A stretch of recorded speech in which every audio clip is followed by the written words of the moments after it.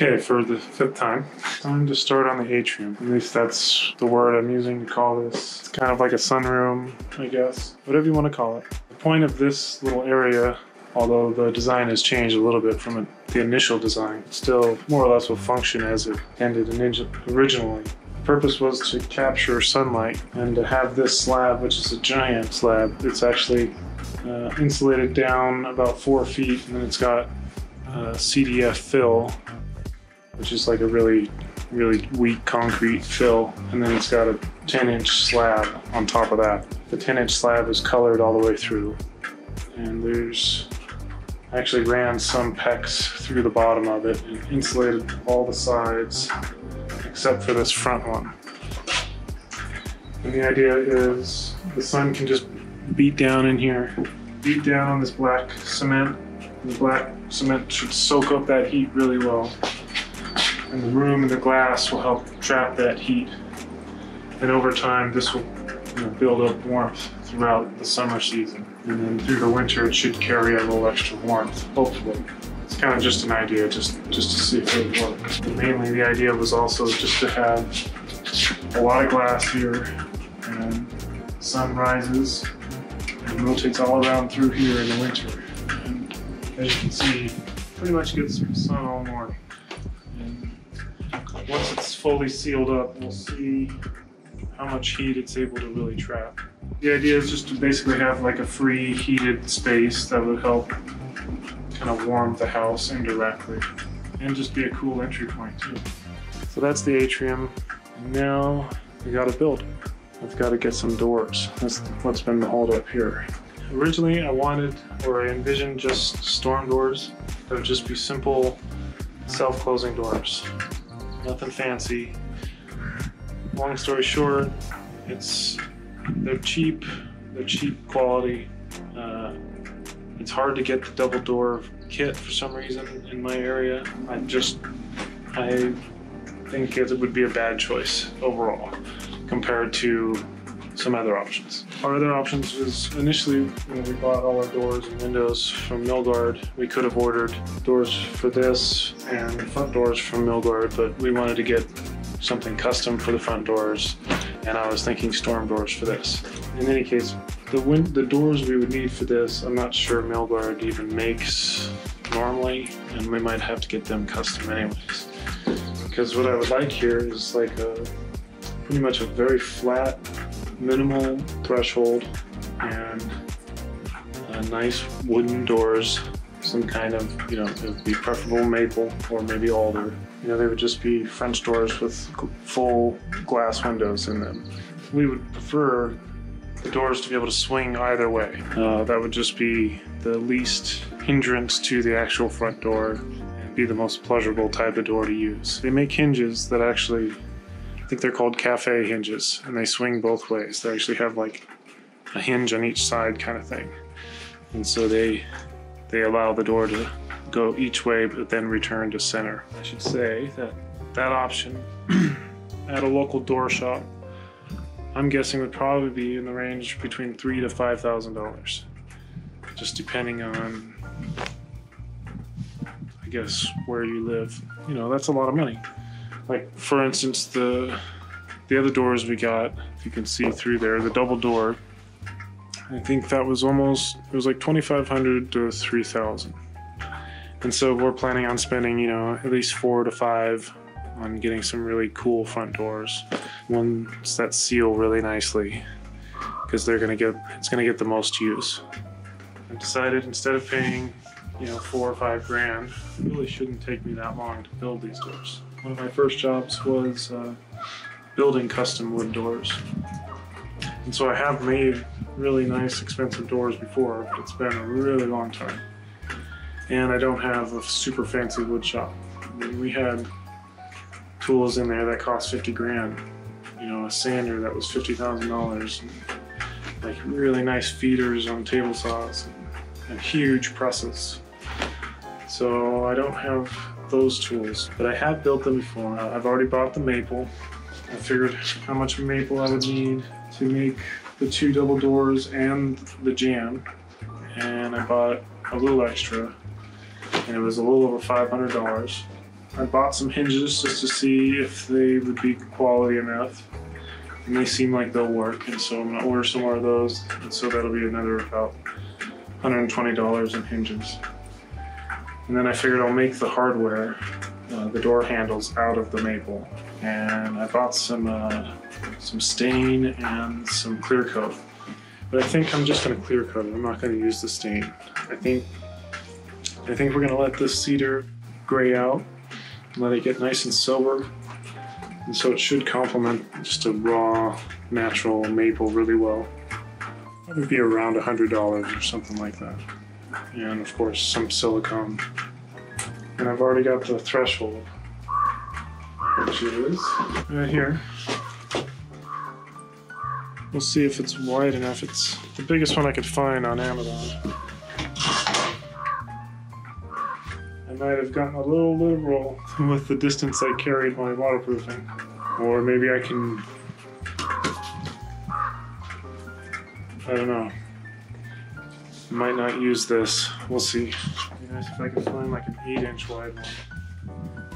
This will end up being a video basically of how to build really nice, hopefully really nice French doors that open in and out that are maple finish without any of the proper tools. And so the tools I will be using are a table saw and a chop saw, and just a cheap one at that. And my little handheld routers. I've got an idea of how I want to build the doors, but I kind of should do some tests first to see if I can do it, because I don't want to waste too much of that wood.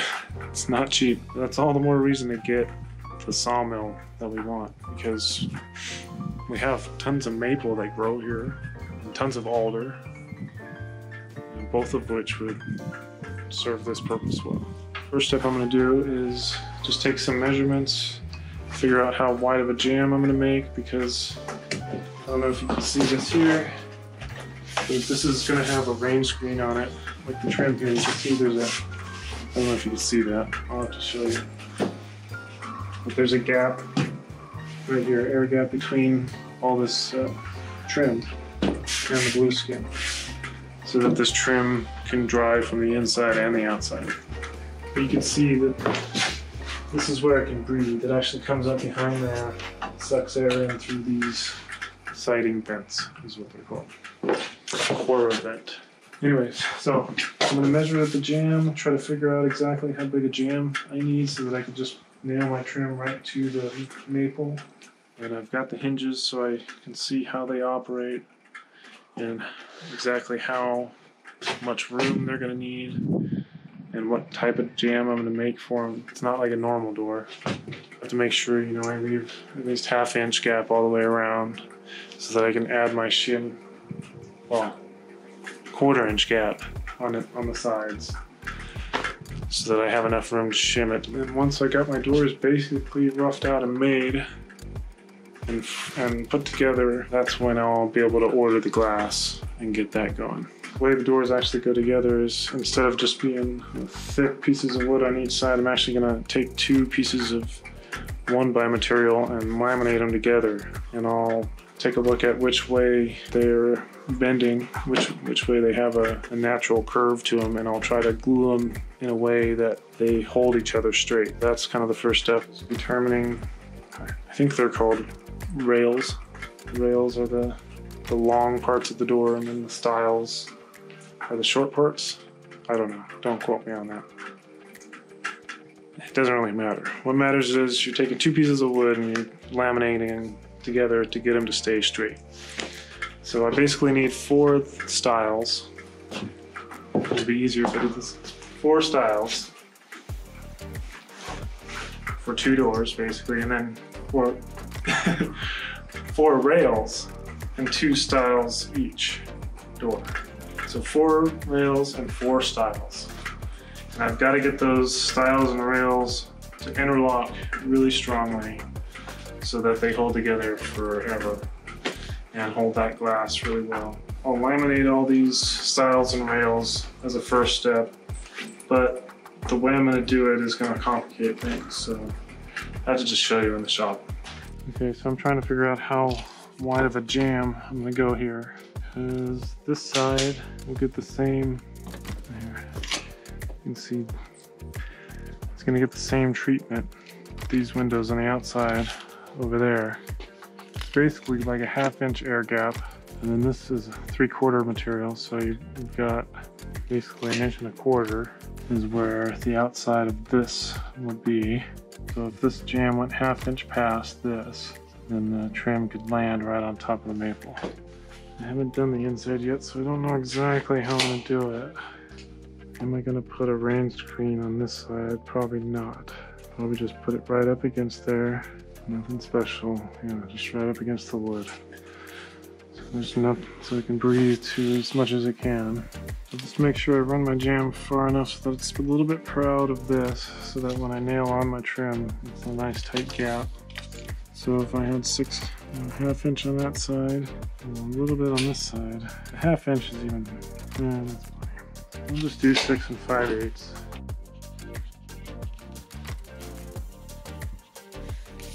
It's barely, like 71 5/8. Once that's taped, at least 3/4. Pretty close. 1/8 because it's wrapped. Probably about 1/8 off in that direction. I'm gonna check it this way. Again, it's probably 1/8 off in that direction too. And this corner. Alright, that's much better. And this one, the top is just slightly out. So it's kissing the back. Kissing back. Okay, so we're in the same plane there, so that should go in pretty well. Probably just 82. 82 1/4. I'll just do 82. Oh. Oh man. Every tape. Just destroy my poor tapes. This flashing, I had ran it all the way through. Not really knowing exactly what I was going to do here. I don't think it's the best idea to necessarily be walking on this. Hopefully I'll have enough maple that I could just make a maple threshold. I like wood better in the sense that aluminum thresholds, like the one I have, really transfer the cold in. And so if it's warmer in here, it might cause condensation up the wazoo on the threshold, which could soak up into the wood. It might not be a problem at all. It might make it slippery. I don't know. If I can avoid it though by making just a wood one, and if maple's hard enough to last over time, or at least if it's wood, I can easily replace it with more wood from the mill in the future. I wanted just a smooth transition like this, just nice and level, nice and easy. But the doors, if you ever wanted to have a mat or anything here, you need the doors up at least 1/2 inch, 3/4 inch is better. And if you have that big of a gap, it might cause this small room to lose too much heat too fast. Because the gaps in these windows or doors is going to be the only ventilation this room will have. With the exception of if it ever gets too hot, you can come in and open up that skylight straight above us. It's a powered skylight. But in general, most of the breathing for the framing in this room is going to happen through this door, through the cracks. And so it there has to be enough, but not too much, because too much and it'll waste the heat that you're generating from the sun beating down. Just for functional sake, I think a thin threshold is going to be fine, because you're going to have a threshold there anyways. And my dream of no thresholds is just, there'll be low thresholds, but not no thresholds. They have to be good enough.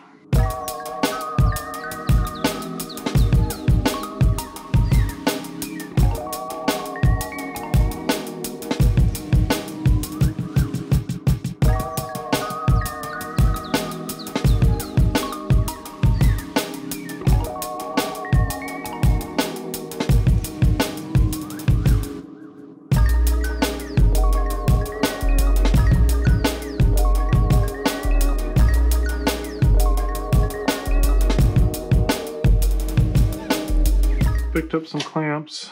I got some pipes to go with it. Let's make sure they fit. I believe it fits. Something like that. There we go. Really should be wearing gloves. Where are my gloves? Well, there's a rag. I'm gonna wipe my hands off first before I put galvanized coating into my gloves that keep the galvanized coating off my hands. That makes sense? Got the poison on my hands and I put them in the brand new gloves. And then the brand new gloves poison me every time I put them on. That's how it's supposed to work, right? Whatever. Oh. Nice and warm. Now these type of poisons can go into my bloodstream instead. Ooh! Okay, PVC or whatever, microfiber. Whatever. Bring it on, cancer. You're tough, huh? You think you're tough? You're tough if you pull the wrong side. So I think each one of these was like $11 to $12, and then each one of these is like 20, 21. So these are like $33 clamps. But they're so much stronger than these junky ones, but those are good for like light duty stuff, or if you just use a ton of them. That's why I got a ton of them. Okay, so the purpose of all these clamps is to glue up all those stiles and rails I was talking about earlier. This is the maple that I got for the doors. It's all 1 by or 3/4 inch thick by 5.5 inch wide, which begs the question of how I'm going to make a jam 7.5 wide. Oh no, 6 5/8 wide. I think a biscuit joiner might be in my future. These are the hinges. Like this gets screwed into the back of the door, and then this into the jamb. And if the door opens this way, it opens like that. And if it opens this way, it opens like that. These are stainless steel. They're big. They're 6 inch. And they say that 3 on each side should be enough for 100-pound doors. So I think 3 on each side should be plenty. And they said that these are good for an 1.5 inch door. That looks about right. The door itself will be 1.5 inches. And the stiles and rails will be 5.5 to start, and they'll shrink down a little bit after sanding and joining and stuff. So if this is your jam, you can't just mount like that. You'd have a gap there. So it has to have some kind of material here sticking out to give it the clearance. And I think I'll just use, I'll just cut down, basically make 1x2s. Out of the maple. Here's the jam, here's the 1x2 that I make, and then this now gets mounted straight onto that, like so, and then it's free to swing in either direction without hitting the jam. And what I'll do is on the back of the door, I'll probably just cut out slots for this to come in so that it's not a giant. That's going to be about almost a 1/2 inch gap if I just had if I just had a flat rail. But if I notch them in, say 1/4 inch, that'll reduce this gap to about 1/8 of an inch. Basically have 1/8 of an inch all the way around and underneath and between. That's my ideal. 1/8 or more. 1/8 to 3/16. 79 and 7/16. So we'll do the same thing for the width. And in this direction we have 3/4, 3/4, 3/4, and 3/4 right off the top. So there's 3 inches. Just call it 1/2 inch. Spread amongst these 3 gaps. 3.5 total subtracted from this number. So that looks like it's 68. And then we have 2 doors. So we just divide that by 2. And we get 34 a piece. So our doors are 79 and 7/16 by 34 inches. There will be seasonal expansion throughout the year on this wood. I have the sealer around here somewhere. If anything can keep those doors in good working order, that should be it. And because it's technically outside of the house, I don't feel too bad using something this hardcore. We'll see what you're made of, man of war. So anyways, even with this, over time with wear, I'm sure moisture will get into the door and it'll grow a little bit in the in the moisture months and dry out a little bit in drier months. I can always work on it and fix it if it ever had any issues, but I think if I go with this size, I think I'll be okay. So that's basically how I got to my dimensions for each door. I think what I need to do is find some scrap wood and try to build a joint like I'm thinking of doing, and then I'll show you. And you can tell me if I'm crazy or not. Well, I tried a bunch of different ways to kind of go through and make these cuts here. And the chop saw was the worst, and the table saw was a little better. And the router seems to have done the best job, but you can see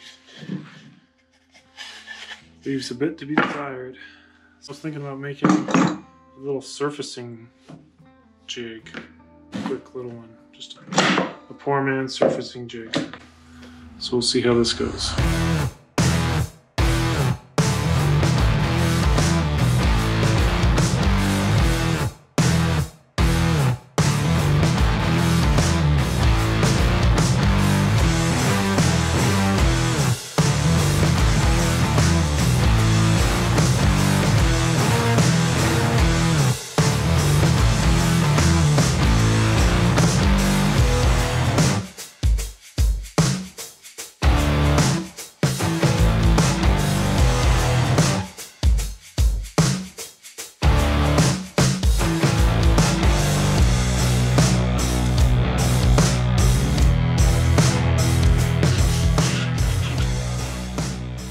That's pretty nice, if I do say so myself.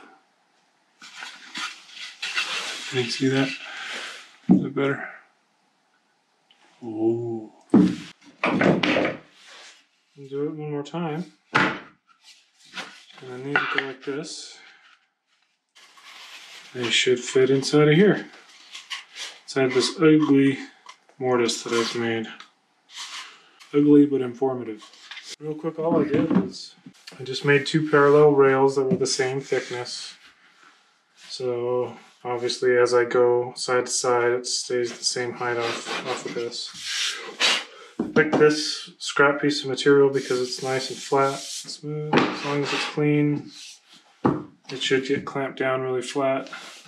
And I can clamp it in there, and this just slides back and forth, and voila. All I did was basically make sure this wasn't too high to interfere with the router, but you want it thick enough so that it won't, bend in this direction at all. You want it to stay level. Pretty simple jig.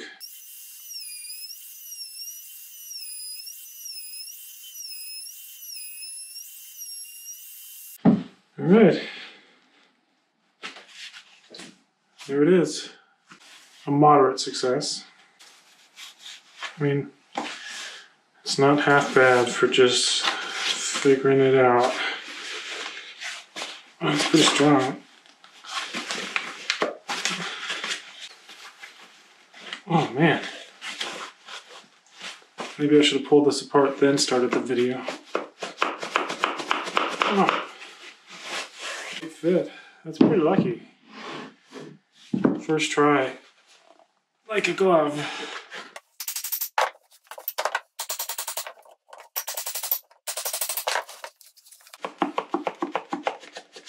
Okay. There's the poor man's door joint. Mortise and tenon, poor man's mortise and tenon. I think it'll work. It seems pretty strong, and once these are glued together and made out of maple, so that's the idea. These are the tricky part here, is the mortise. Is when I glue them up, they got to be lined up real nice, or else they'll have to, have some ugliness. So this is the rail. So this will be the long pieces, and these will be the short ones. And it'll just go together like so. I'll adjust it so that this lines up nice. It's pretty flush. That's the idea, is to get it as flush as possible. Then I'll glue them up, and once it's glued up, then I can rab it for the glass to sit in. It's not terrible. The samurai carpenter would not be proud. Yeah, I think that's a success. And time for a break.